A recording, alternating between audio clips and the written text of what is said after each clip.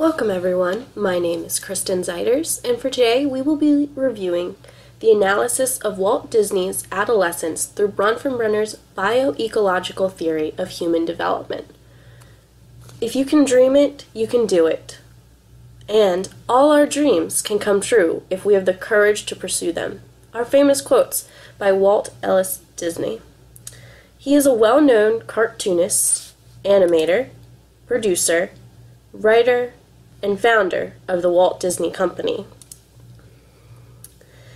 He was the fourth and youngest son out of Elias and Flora Disney's 5 children. He was born on December 5th in 1901 in Chicago, Illinois. Despite their family moving many times throughout his childhood and growing up in poverty and experiencing child abuse, Walt Disney became a name synonymous with family entertainment through movies, TV, and the Disney theme parks. Walt Disney was a talented cartoonist who worked nearly his whole life to pursue his dreams, and he developed such an appreciation for his hobbies that he spent most of his spare time doing them. He has since yet passed, but despite his adversities, Disney's life stands as an American success story of good overcoming evil when one is really motivated to. And here we just have a few descriptive words of Walt Disney and one of his famous quotes. Many of the classic childhood favorite movies created by Walt Disney have overstretching themes around the sanctity of family and the consequences when family is broken. Many of the characters, such as Bambi, Dumbo, Pinocchio, have personality defects related to having lost or missing parents. It only seems fitting that the darkness of one's childhood comes forth in their creative releases. And so by examining the processes, people, contexts, and time that influenced Walt Disney's development, one can see how the negative influences of poverty, abuse, can be counteracted by one's personal characteristics related to resiliency, as well as peer and teacher social supports, and then be turned into motivating factors of success and releasing his creativity. Each individual's personal development is unique to himself. Yet analysis of an individual's resiliency and experiences can serve as hope for others experiencing similar disheartening situations. Therefore, by looking through the lens of Bronfenbrenner's bioecological theory at Walt Disney's adolescence, information can be gained regarding the impact of poverty and abuse, as well as the resiliency related to one's mindset and attitude. Bronfenbrenner's bioecological theory on human development is comprised of 4 systems, and the interrelatedness of these systems. One core element of Bronfenbrenner's theory is the process, person, context, time model, also known as PPCT. And with each of these 4 processes, or systems, process, person, context, time, are comprised of sub-processes, characteristics, and dimensions, which we will now look at. So here we have process, person, context, time. First is Bronfenbrenner's bioecological theory of human development, describes the processes of how an individual interacts with their environment over time through repeated experiences taking place at points of their life or during specific historical periods in which they live. It's through these processes that individuals discover their place and make sense of the world in which they live. Walt Disney's recurring adolescent processes were his child-child interactions with his older brother Roy and his best friend Walter Pfeiffer, and in his alone time, developing his sketching and drawing skills. He learned about support and guidance and love from his brother Roy. When Walt was only 8 years old, his two oldest brothers had left home and leaving the two younger brothers, Roy and Walt, to help oversee their father's farm and to earn their keep. Their father, Elias, would use frequent corporal punishment to encourage their productivity, which often left young Walt very weak, dazed in pain, and crying through the nights. His brother, Roy, who had been 8 years older than him, saw himself as his protector, and Walt even mentioned him as being his surrogate father. In an excerpt described by Mark Elliott, it says, Roy, older and physically stronger, was able to endure the punishments better than his little brother. He would then rub Walt's hurts and rock him to sleep with promises that everything would be all right in the morning. And then later on in life, when Roy was 18 and leaving for home, he taught his 10-year-old brother Walt how to defend himself from their father. And it was through these interactions between Walt and Roy that Walt really learned people can support and confide in one another despite the examples that had been set by their father. And these experiences carried it into Walt's later life, as he believed he was capable of beating any adversities that he faced. Furthermore, through other child activities with his best friend Walter Pfeiffer and the Pfeiffer family, Walt Disney embraced his lighthearted, fun, charming, and enthusiasm for nearly everything. It was with Walter Pfeiffer and his family where Walt Disney was able to find his quote-unquote laughing place. Walt Pfeiffer and Walt Disney connected over their love for performing. In one of my research, it described how the Pfeiffers would provide Walt with a place to embrace and develop his already found love. And it was through this passage here. When, quote, two bad Walters, as Pfeiffer and Disney called themselves, were performing routines at school, with Mr. Pfeiffer instructing and rehearsing them. And it was from this that they began entering talent contests at the local Angus Theater. Really, the whole Pfeiffer family had been made up of performers. And it's a place where Disney finally felt he could truly be himself and be a kid that he wanted to be. It's where he found acceptance, and he was truly able to begin refining his talents and enthusiasm for his future. And then lastly, in the process context, was Disney's developing artistic skills.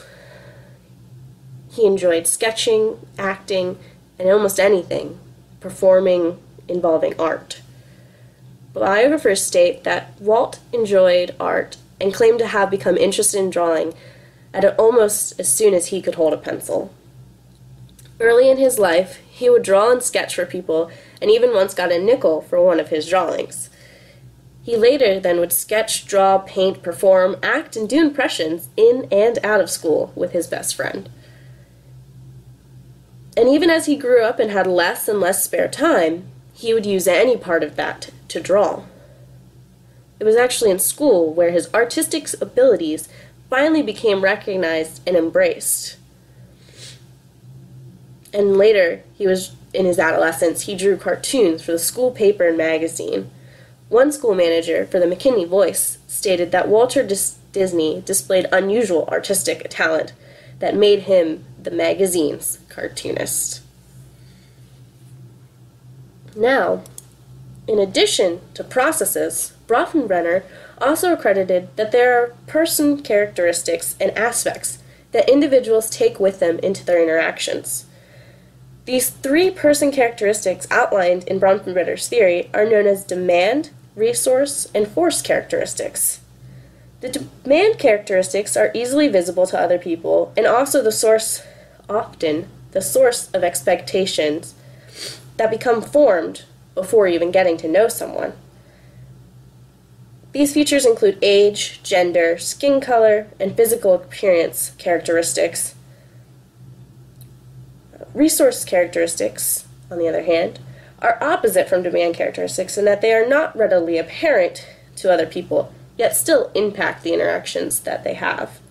For example, some resource characteristics are related to mental, emotional, social, and material resources, such as skills, intelligence, past experiences, as well as access to food, housing, caring parents, and educational opportunities.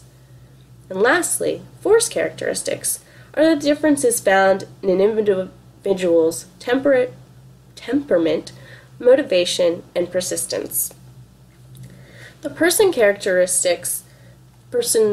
demand characteristics most recognizable in Walt were his male gender, Caucasian ethnicity, and his slim, attractive 6 feet tall build. During his time, being a male meant that he could go to school and was even encouraged to take on leadership roles, which later helps he and his brother Roy develop and create the Walt Disney Company. Furthermore, the fact that Walt Disney was physically attractive at 6 feet tall, people found him very charming and were willing to open up to him. And being seen as attractive and charming in the entrepreneurial fields of performing, producing, and directing is key to having someone look and even consider his work.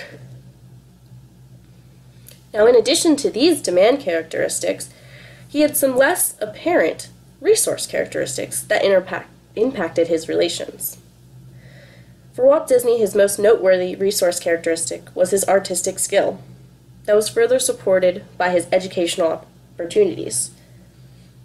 In school, he had managed average grades, but he had shown a strong aptitude for reading and artistic capabilities.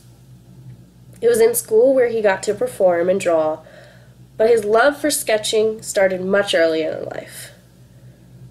In 1906, when his family first lived on a farm in Missouri, Walt Disney loved to sketch pictures of the farm animals. He even considered them, at the time, to be his only friends.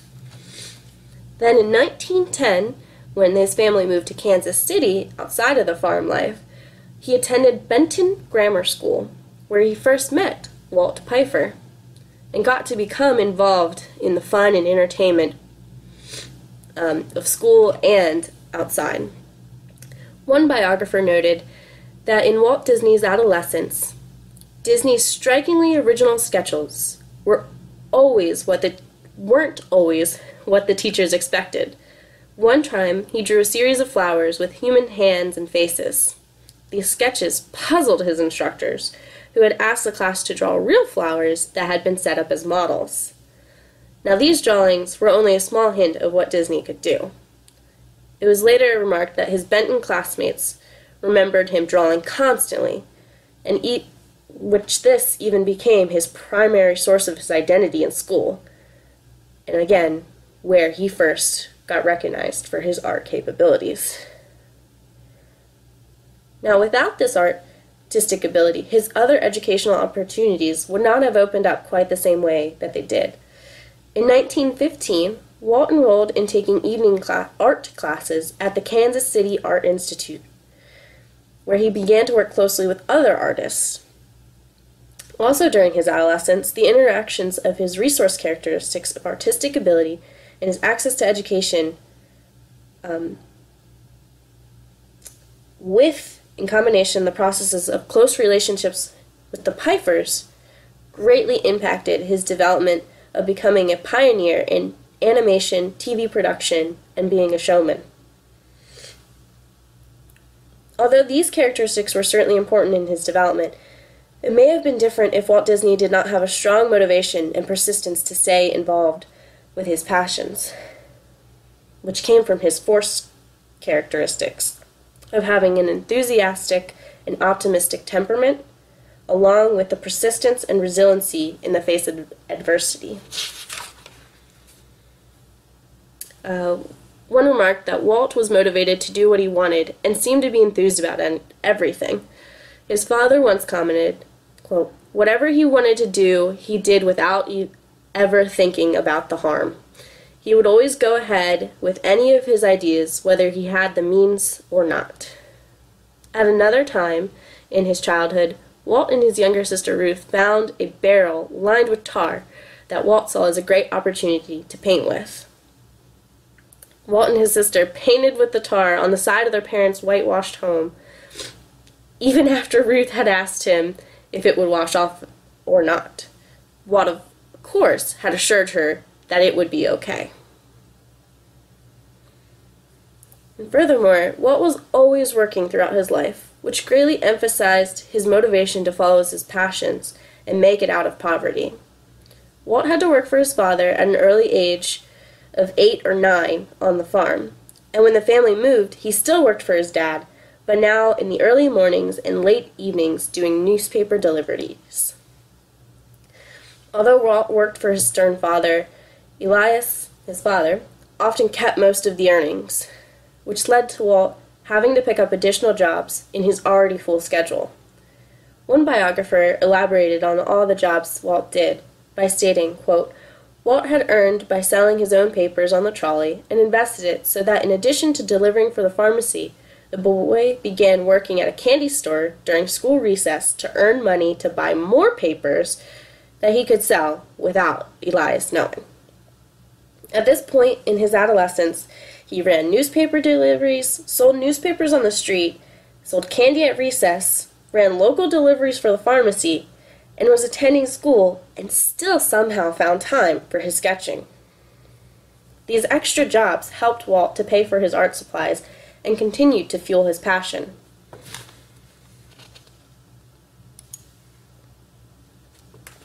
Further yet, in understanding Walt Disney development through Bronfenbrenner's bioecological theory, the contexts and environments in which Disney's processes and person characteristics took place in had lasting impacts. The context or environment that interactions take place within are made up of 4 interrelated systems. These 4 systems that make up context are known as the microsystem, mesosystem, and exosystem and macrosystem. The microsystem is any environment that the individual spends time in, such as home, school, and peer groups. The mesosystem is the interrelations among microsystems. The exosystem are the contexts that the individual is not directly a part of, but that still hold influence on their development. And lastly, the macrosystem encompasses groups with members of shared values, beliefs, resources, and lifestyle patterns, such as seen in cultures, subcultures, and extended social structures. For the purposes of understanding Walt Disney's development, we will be looking at the microsystem, mesosystem, and exosystem contexts.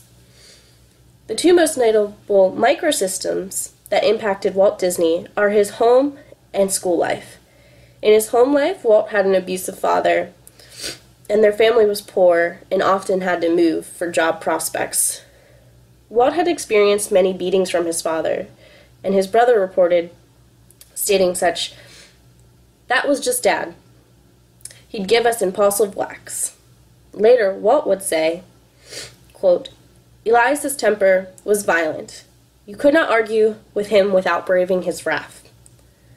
And other reporters state that the frugality, discipline, tacturity, and reproachfulness that had always been constitutes of Elias Disney's personality, furthermore, in which that he prided himself on, with his stern morality, to put the fear of God into his children and never let anyone doubt that he was the head of the family. Growing up with an authoritarian and abusive father in a poor family was only one of the microsystems that Walt interacted in. He also had his school life. At first, he had to wait to attend school until the age of 7 because no one could take him.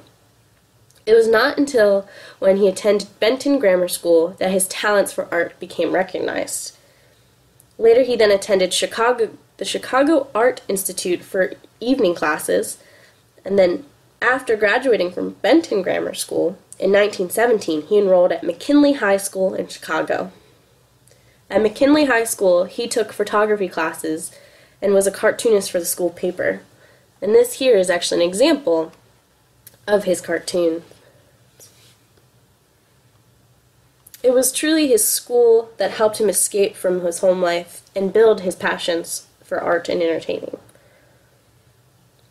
which we can see through the mesosystem, which is the interrelations of his home and school life. And this is exemplified how many times, how his father would keep him home from school to do more work. And then again, when the school had to send a letter home with Walt about what he had drawn for his homework assignment. First, though, his father's newspaper route had been demanding, and if Elias was too ill to make the deliveries, he would keep Walt home from school to do them. On most days, Walt had to wake up very early to start the process of picking up, rolling the papers, and delivering them in the freezing and sweltering weathers, to return home only for a quick nap before attending school. He'd also have to leave school early, at least by half an hour, to make sure that he could pick up the papers and start the evening deliveries. This was a twice-a-day, 7-day-a-week job that started from the young age of 9, and left Walt with very little amounts of sleep and very little time to focus on schoolwork. Another point in which his school life interacted with his home life was when Walt turned in a homework assignment of a sketch of several left-wing political cartoons that he had seen in the socialist magazine of his father's. With this, his teacher sent Walt directly to the principal for his drawings, and they sent an angry letter home to his parents. The letter from the school principal criticizes Walt's father for having socialist magazines in the home. It is seen from these contexts within the mesosystem that Walt's home life was quite different from his schooling. Next, the exosystem is where environments that are separate from the individual impact that person's development. It was with Walt's father's rapid job changes and unstable income that greatly impacted Walt's family. At first, his father had worked in real estate, then construction, then moved the family to be a farmer in Missouri, again moved the family to Kansas City. This is where they began the newspaper delivery, and then finally he moved again to have part ownership in the jelly factory. This was all during Walt's adolescent years. Well, childhood into adolescent years. It was Walt's father's occupation of being a farmer that first kept Walt out of school, and then the newspaper delivery in which Walt and his brother had to do all the work. It wasn't until 1917, when his father decided to move to Chicago, that they had to leave Walt behind to finish his schooling. It was truly Elias's unstable work that left the family poor and influenced how he interacted with his children in an abusive manner. Later in life, Walt has remarked that he was both saddened by his family leaving him in 1907, but also felt a newfound freedom for what he could do and be.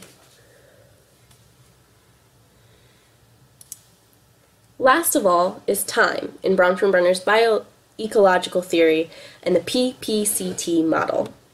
Time is the element in which the individual's life takes place through 3 subsystems known as the microtime, mesotime, and macrotime. Microtime is about time as it is occurring during specific situations. Mesotime is about the interactions that occur consistently in one's environment over time. And lastly, macrotime is also known as the chronosystem, is the historical time period of events and developmental processes that take place at a particular developmental stage. In Walt's life, macrotime is of the most importance. He grew up in a time with Theodore Roosevelt as president, and of a time of social reform. In Walt's later adolescent years, in the year of 1917 as well, the United States became involved in World War I, and his closest brother, Roy, enlisted. It was by 1918 Walt Disney decided to drop out of school, forge his birth date on his birth certificate to appear older, to enlist in World War I, just as his brother did. And then later in his life, in the 1930s, the Great Depression caused many hardships for people. especially for those in the entrepreneurial business, such as he was. This suggests that for Walt Disney, growing up in poverty, yet during a time where optimism and appeal was large, had actually prepared him for handling the hardships during the Great Depression. It was also greatly suggested in the readings that Walt Disney's creation of Mickey Mouse and the marketing of Mickey Mouse merchandise had helped him and many others stay in business during the Great Depression. And so we have a picture here of Walt in all his Mickey Mouse merchandise. So in conclusion, in examining Walt Disney's adolescent development through Bronfenbrenner's bioecological theory with the process, person, context, time model, it reveals implications that one's personal characteristics interacting in the processes and contexts over time can impact their success and persistence in overcoming and beating adversities such as child abuse and poverty. Importantly, are the school systems that can provide children that come from impoverished and abusive homes with the support, strength, and motivation to pursue their own dreams, as well as the ability to learn about the negative implications of growing up in poverty that affect an individual's growth and their transition into adulthood. Wang and Eccles' in 2012 study was conducted in order to examine the influences of social support from teachers, peers, and parents on adolescents' trajectories in school engagement. So it looked at the overarching impact of social support on adolescent development. It was a longitudinal study that followed 1,479 students from 7th grade to 11th grade. And they measured the impact of different systems of social support on 5 domains of school engagement. These different systems of social support were teacher, peer, and parental support. They found that the impact of teacher social support, was the greatest for emotional and cognitive engagements of students. This finding fits to support that Walt Disney's schooling was important, and that teacher and peer social support from that context may have acted as protective factors for Walt to pursue his dreams when, in his home life, he was not provided that support. And next, it is important to consider the impact of growing up in poverty for Walt Disney's development. Kendig, Mattingly, and Bianchi in 2014 investigated the ways by which socio-economic inequality in childhood can differentiate youth experiences of adolescence and into young adulthood. They examined whether or not those who grew up in poverty have more family responsibilities than their more affluent peers, as well as if they take on adult roles too early in their life. Their sample consisted of 714 youth from beginning at age 13 and following them until the age of 17.